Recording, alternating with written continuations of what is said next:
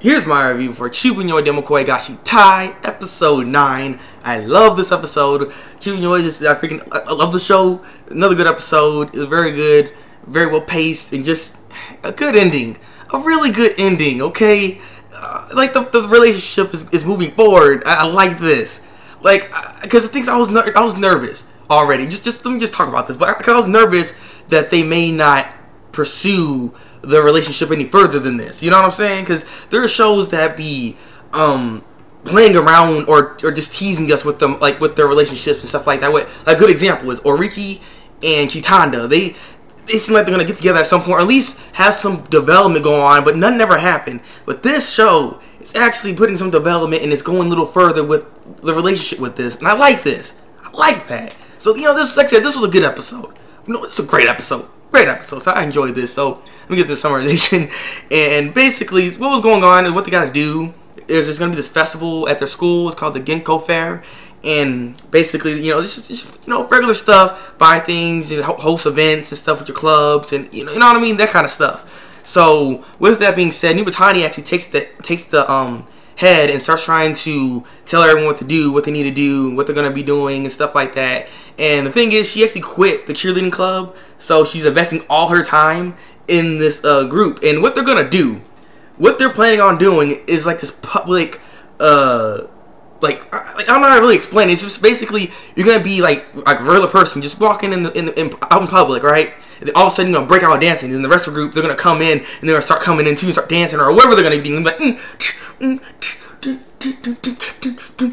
know what I'm saying? They're gonna be breaking out and start doing some weird crap all of a sudden. So I mean, all right, okay. So I look forward to what they'll be doing. So with that, the rest of this episode was basically Rikka. She's not feeling the same. She's falling in love and she doesn't really know what's going on. Like every time she sees Togashi, her heart goes all fast. She starts blushing. She don't know what's going on, and so she wanted to fight Togashi because she didn't know what else to do. She's like, there must be some kind of spell going on him. So I'm just like, what's happening? And so she tries to fight him. It didn't go well. She ends up getting chopped in the head, and she still starts feeling flustered the moment he put his hand out to her.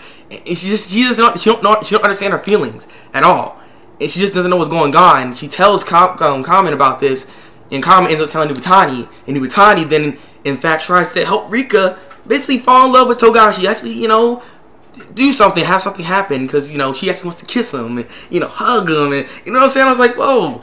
And she's like, yeah, she kind of wants to do this. So they end up kind of go through a little random stuff that was going on, because they're trying to help with the festival by putting up posters and stuff like that.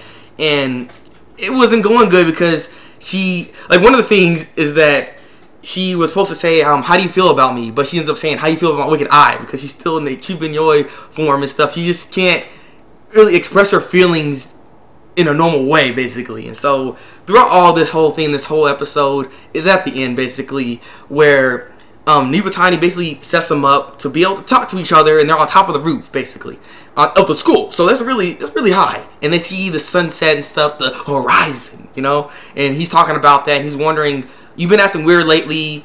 Is there something wrong? Did I do something wrong? Or are you bothered by the fact that I know about your past and stuff? And he's like, I'm glad I know it. And he ends up saying, I like how I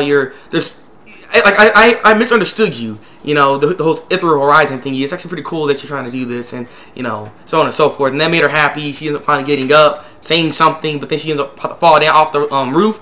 So Togashi ends up going down to the 3rd floor to be able to grab her, and he ends up grabbing her, getting her down, and that's when Rikka actually just holds on to Togashi, and it was just like, it was a good moment. It was good. I really liked that part. Just hugging each other and stuff, and like this little circle thing, and it's butterflies in the air. Butterflies in the air. So I guess it was good. That's why I really like this episode, because she's like she's in love.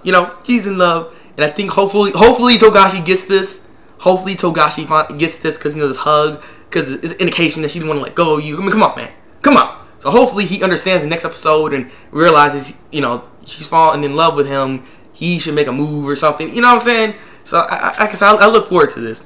And when it comes to Ishiki, he still isn't making any moves. He can't he can't get anything right with Kamen. He just everything goes wrong. He was about to get beat up by some people or something like that, and they're like just ignore him. And I'm like, that's cold. And even I didn't even know who he was. Like he's like because Kamen ends up saying his name. And he's like, I've heard the name before. I don't know who it is though. And I'm like, God dang, it's like messed up. So like I said, this was a good episode though.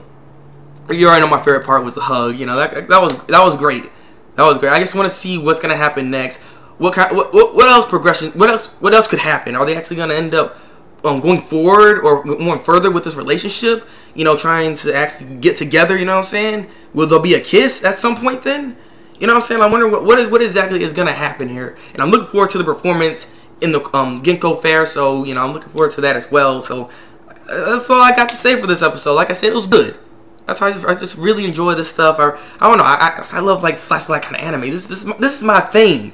You know, this is my thing. That's why I like talking about this stuff. It's a good feeling. It's a good feeling. So with that being said, leave a comment below and tell me what you think. What was your favorite moment of the episode? And you know, just what do you think of the episode? I really got to know. Like this review and subscribe to my channel if you want to see some more. Chuunibyou McCoy got Shitai episode reviews from me. So with that being said, this has been the Thabreakmaster, and until then, break out.